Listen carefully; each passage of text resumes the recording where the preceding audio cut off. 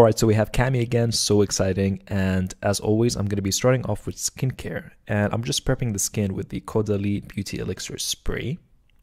And then I'm going to go in with the 𝗃𝗃𝗃𝗃𝗃 Hyaluronic Serum in darker skin tones. Now, this is the one that I personally use, and I love it. I have finished this.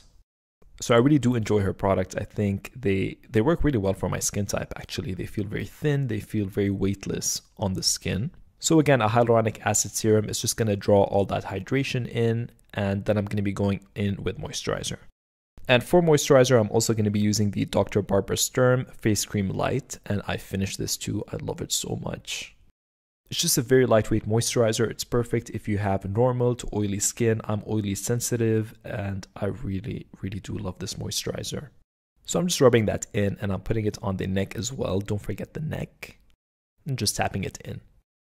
For eye cream, I'm taking the 𝗃𝗃𝗃𝗃𝗃 eye cream, and again, this is very lightweight, super thin. It's perfect for makeup. It's perfect for just if you don't want that heavy under eye cream feel, which I don't. To prep her lips, I'm going to be taking the Fenty Beauty Pro Kisser Luscious Lip Balm and just applying a generous layer all over her lips and letting that sink in as I do the rest of the makeup. For primer, I'm going to be taking the Dior Backstage Face and Body Primer. I don't think I've ever used this on my YouTube, but I use it all the time. It's such a good primer. It again has that hydrating feel, but it just makes your skin look amazing, and makeup sits on top of this really great. For foundation, I'm going to be taking one of my all-time favorites. This is the NARS Sheer Glow Foundation, and this is the shade Barcelona. And I'm going to be applying that in very thin layers as always. And I'm starting on the outside of the face and then working my way in. And just tapping and buffing that in gently. And as you can see, it just makes skin look like skin. And NARS really nails undertones. They do color so well, and I love their skin stuff. I love NARS for base. And if there's anything that shows through the skin, it's fine. Don't worry, because we're going to be using concealer. That's what concealer is for. I love foundation just to unify the skin and give you an even skin tone. And as I get to the forehead, I'm going to be using very little because I don't want that area to look very made up and very cakey. For contouring, I'm taking the Fenty Beauty Matchsticks in Mocha. These are my favorite kind of cream contours and cream bronzers. And I'm going to be shaping the face with that and just adding more dimension to the face and the skin. And contouring at the same time. So jawline, cheekbones, on the nose and the forehead. Just a bit on the forehead because 𝗀𝗵𝗃 has a very small forehead. So mainly on the temples. And I'm going to be taking my foundation brush again. Now, I do this all the time because the foundation brush already has foundation on it. And that's a trick I always tell you guys about. If you find that cream products blend kind of hard, take your foundation brush. It already has product on it, and it's going to blend everything like a dream. Try it. And taking my time buffing that in and working it into the skin so that everything looks seamless. So I've been thinking of doing a couple of videos where I sit and react to my older videos. I mean, not super old, but it's going to be something like what I would have done differently because, you know, doing makeup for YouTube and for the camera, you roll back the footage and things can look a bit different. So let me know if you guys want to see that. I think that's going to be really fun. For concealer, taking one of my all-time favorites, this is the NARS Radiant Creamy Concealer in the shade Macadamia, which is actually my color. I think me and 𝗀𝗵𝗃 have very similar skin tones. And I'm applying that to conceal and to highlight at the same time. So very strategically. And then I'm going to be blending everything in with a damp beauty blender and just tapping that into the skin and pushing that product in. Because I don't want to take away any of the coverage, so I want to tap and press. And I definitely go through phases of using a beauty blender for concealer and then using a brush. But for clients, I feel like I do reach for a beauty blender more because it does do a lot of different things. It's very multi-purpose. And I'm going to be setting everything with the Laura Mercier Translucent Loose Setting Powder. With a fluffy brush, I'm just going to pat that into the skin. So we're not baking, we are just pressing that product and setting that cream. Just because I don't want to bake on 𝗀𝗵𝗃 with this look, I don't think it needs it. For bronzer, I'm taking the Fenty Beauty Sunstalker Bronzer in Private Island.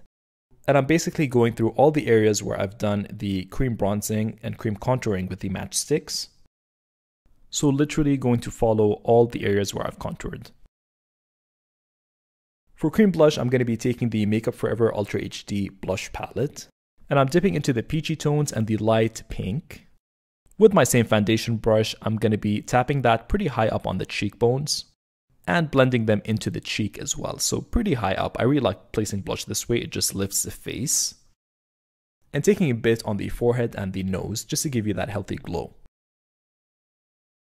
For contour and highlight, I'm taking the Charlotte Tilbury Film Star Bronze and Glow in light to medium. I'm taking the contour side and going over the nose, so same areas where I've contoured, just to give me more of that shadow, that shadowy tone. And then I'm taking the highlight tone. I really love this highlight. It's super soft, but very effective. And I'm placing that on the tip of the nose and the bridge of the nose, Cupid's bow, chin. It's a very soft highlight, and I actually love using this on the nose. For eyes, we're going to keep it super simple, taking my MAC Lay and Low Paint Pot, which I absolutely love. And if I could use this in every video, I would. I probably do, actually. And I'm just going to be placing that all over the lid as a base, and this does color correct as well, because it has a peachy undertone. For brows, I'm taking my Benefit Precisely My Brow Pencil in number 4. 𝗀𝗵𝗃 has great brows, so I'm just going to be concentrating that on the outer part, just to define and make that outer edge more crisp. And I feel like when you do that, it really ties the brow together and makes it look very neat, even when you can keep the front a bit more messy. And then because I want that kind of fluffy, effortless look, I'm taking the Charlotte Tilbury Legendary Brows in Supermodel. This is tinted. And going through the brow and then kind of just wisping that in the front of the brow, and it's going to give me dimension and kind of hair-like strokes, which I want for this look. Going back to the eyes, I'm taking my Viseart Neutral Matte Eyeshadow Palette and just going all over the lid with a neutral nude that matches Cammy's skin. And then I'm going to take more of a taupey brown and then concentrating that on the crease, just to give me a bit of definition and a contour to the eye. And doing the same steps on the lower lash line. For mascara, I'm going to be taking the NARS Climax Mascara. This is one of my favorite mascaras. Just running it through the lashes, and I'm going to let Cammie do the work as well, just so she can get really in there. And as you can see, it's like an intense difference. I love this mascara. And I'm going to take a bit of a fan brush and go on the lower lashes. This is the trick that I love to do, to avoid that lower lash clumpy look. Now for the liner, I'm going to be taking my liner that is discontinued, so sorry, but you can use any other liner that you love. And I want this liner to be very thick. I want it to be very present and very there. So I'm starting off with the wing and then dragging it along the lashes, making her look straight so I can see what I'm doing. And then I'm going to trace out all along the lashes. Now with this liner, think kind of old Hollywood, very thick, very pin-up-like, but kind of a bit of an Amy Winehouse lift, but we're not taking it completely there. So it is going to be a very straight edge liner. I'm going to be thickening the outer wing slowly and making her look straight ahead so I see what I'm doing and see where I'm going to be taking that liner. So the goal is that I'm going to be basically covering pretty much the entire lid with that liner. So like I said, it's going to be very intense. And I'm going to be taking a bit of a brush just to make things neat. I'm going to be highlighting her freckles and beauty marks with the Urban Decay Brow Blade in Dark Drapes, and taking that inky stain side to do that. I love it so much. For powder blush, we're going to be sticking with a classic. This is the NARS Orgasm Blush, because it's going to add a bit of that healthy, highlighty sheen to the skin, and basically over the areas where I've put the cream blush. So a bit on the forehead as well. For lip liner, I'm going to be taking the MAC Oak Lip Pencil. I love this. It's a very neutral brown. And I'm going to be lining her lips and overlining them slightly. And I'm going to be going for a classic neutral nude lip. And because I put that thick layer of lip balm on, the lip liner is just gliding on like a dream. So that's a really good tip for using a lip balm before you start your makeup so that it really sinks in and gets your lips very hydrated. And as you can see, this lip liner really works for her skin tone. For lips, I'm going to be taking the Charlotte Tilbury Hot Lips 2 in JK Magic. And I'm going to be dabbing that all over the lips. It's a very beautiful creamy nude. I'm going to be blending that in with a lip brush as well, just so I can really work it in with the lip liner and work it into the lip itself, because I am going to layer another lip on top. And this is the Charlotte Tilbury Hepburn Honey, which is actually one of my favorite Charlotte Tilbury nudes. Not a lot of people talk about this, and I think it's such a beautiful color. It's a bit on the sheer side. It's very glossy. It's very creamy. And I love putting that on top of a nude. For highlighter, I'm taking the Ofra Cosmetics Rodeo Drive highlighter. I'm going to use that strategically, again, over the areas where I've highlighted, just to give me that extra intensity because it is a very intense highlight. So a bit on the inner corners and of course on the cheekbones, going for full intensity.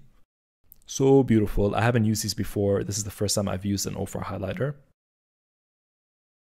And I'm going to be setting everything with the MAC Fix Plus in Rose. And that completes the look. I really hope you guys enjoyed it. I love doing this on Cami and I loved having her back. And don't forget to subscribe to my channel if you want to see more of my videos. Give me a thumbs up and leave me a comment down below. Let me know what you'd want to see next. And I'll see you guys very soon. Bye.